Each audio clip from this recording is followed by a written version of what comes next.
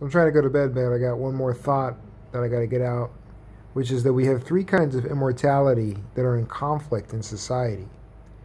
And one is the aspiration for an individual to live in an immortal way, probably a class or a group of individuals to live in an immortal way. And then the second one is very close to that. It's a class system that lives in an immortal way.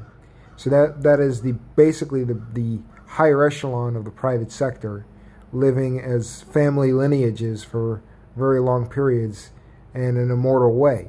And in other words, their family sustains many generations living the way that they live.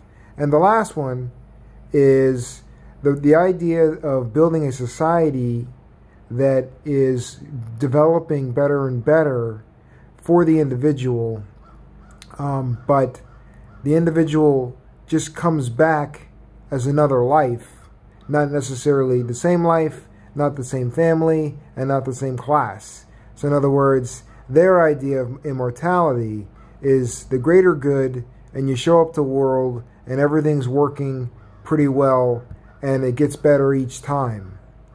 So it's another spin on the thought of, developing a society that's going to sustain healthily for the individual. So the individual is thinking, I'm living immortally, but just as different people.